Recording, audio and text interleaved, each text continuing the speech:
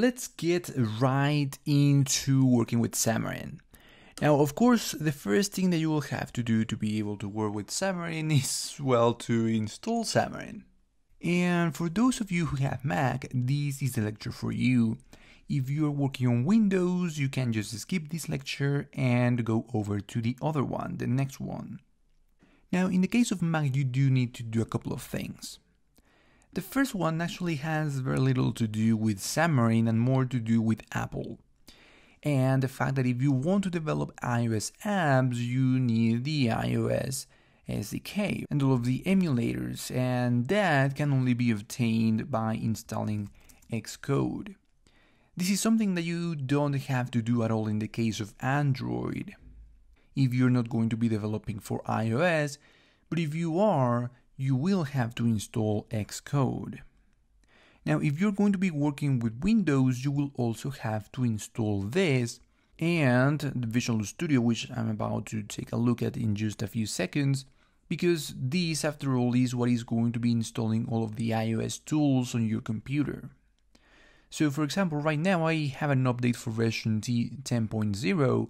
I currently have the version 9 point something, which now includes the ability for us to develop for iOS 12.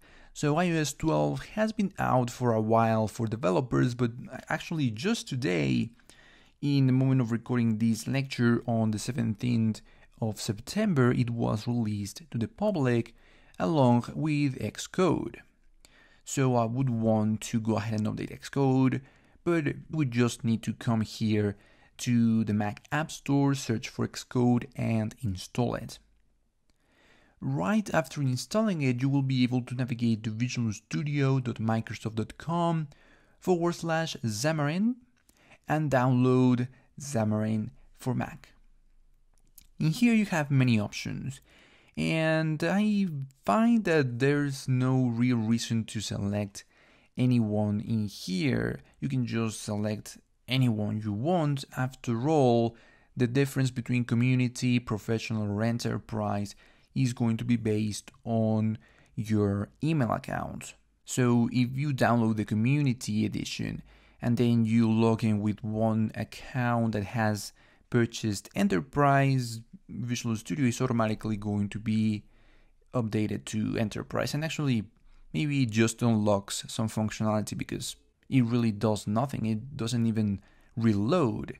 But just go ahead and download one of these options. I suggest you start with the community right away, which is going to be more than enough, and launch the installer that is going to be downloaded. All you will have to do is double click on this download button, and when it opens you will see that first the installer is going to go ahead and evaluate what you have installed and what you do not have installed. In my case, because I already have installed some things previously, it says that Visual Studio for Mac is installed, some version of iOS, the .NET Core and Android development with Xamarin.Forms is also installed. Optionally, it is telling me that I can install Xamarin Workbooks and Inspector and tools for macOS. These are not going to be used in the course, so we can deselect them. I see some updates available to my Android SDK, so I could go ahead and select this one.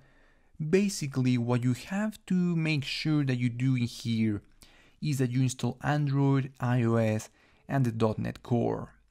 This is going to be absolutely necessary for you to continue with the course, so go ahead and select that and hit on install. Of course, depending on how much you're going to be installing and your internet speed, this is going to take a few minutes, but after that is done, you can select to open Visual Studio immediately after, which I am going to do, so I can get started right away with Xamarin development. After the download is successful, you will see right here that you get Visual Studio open right away. And like I said, if you go ahead and log in, you are going to see a small tag up here of the version of Visual Studio that you have on your account. You noticed how I downloaded the community edition, yet After logging in, I see Enterprise. So there you have it. Like I said, in the next lecture, we're going to take a look at how you can install on Windows, but if you are not going to be using Windows, you are entirely good to go. In the next lecture, after the next lecture, then we're going to be starting right away by creating a new project here on Mac.